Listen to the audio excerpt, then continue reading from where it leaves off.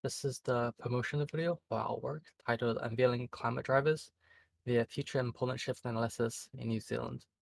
My name is Bowen, and I'm from the University of Auckland.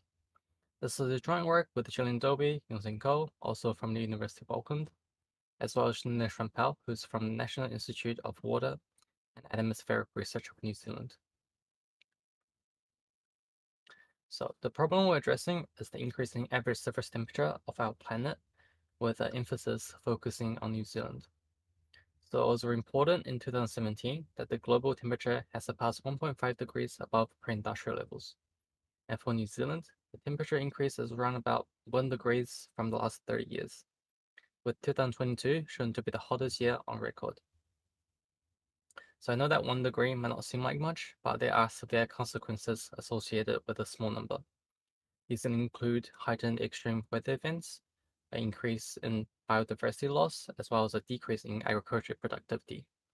And all of these not only have a tremendous financial cost, they also have severe social consequences, which deeply impacts our communities. All of these makes this a very significant issue which must be addressed.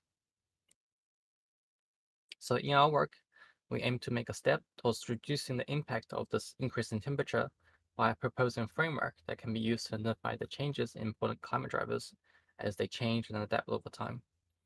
Our framework first profile instances based on importance with respect to the target class and the alignment with the data distribution before the data change.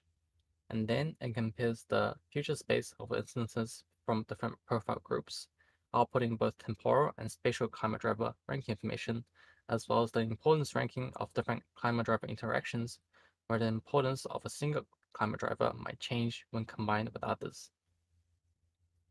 So all of these additional information enables practitioners to make proactive planning and design targeted interventions to address the aforementioned social and economic challenges brought about by the ever-changing environment.